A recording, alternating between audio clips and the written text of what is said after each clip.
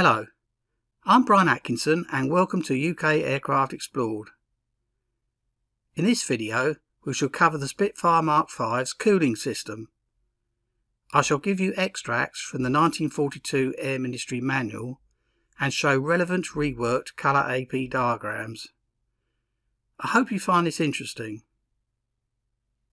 The coolant used in the Spitfire 5's cooling system is a mixture of 70% distilled water and 30% ethylene glycol. The header tank is mounted over the reduction gear casing at the front of the engine, and a pipe from each side of the tank joins a common pipe running along the starboard side of the engine. This pipe is supported in a bracket on the engine mounting and is connected to a thermostat mounted in the leading edge of the starboard plane. From the thermostat, a pipe leads aft through the fuselage spar to the top of the radiator mounted in the undersurface of the starboard plane.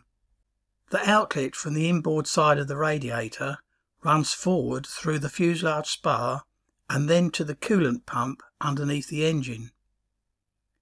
A bypass pipe is connected between the thermostat and the pump to bypass the coolant until it is hot enough to need passing through the radiator. The top of the header tank is fitted with a filler cap, access to which is gained through an opening panel on the engine cowling, and a thermostatically controlled relief valve which opens when the pressure inside the tank reaches 2.5 pounds per square inch above atmospheric pressure. A vent pipe from the valve passes to starboard and through the cowling. Just after the thermostat, a second vent pipe is connected to the line to the radiator, the pipe leading up to the top surface of the leading edge of the starboard plane, where a vent cock is fitted.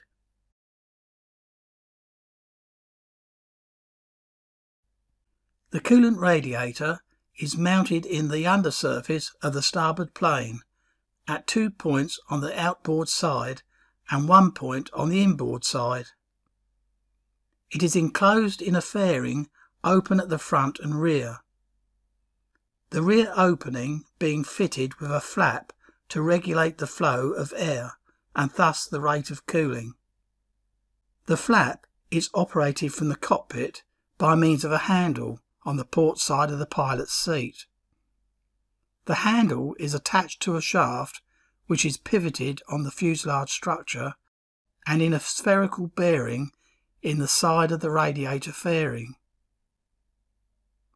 A lever on the end of the shaft is connected to the flap by a link lever. The operating handle contains a spring-loaded trigger which engages in one of several notches in a quadrant to secure the flap in the position the pilot desires. The trigger is operated by a plunger in the end of the handle. With the handle in the rearmost position, the flap almost completely closes the air outlet at the rear of the radiator, and warm air from the radiator flows through ducts into the gun positions in each plane to prevent the guns becoming frozen up. Normally, the flap is placed in this position only at high altitudes. Here, I thought I'd include a few extra photos showing various details of the radiator.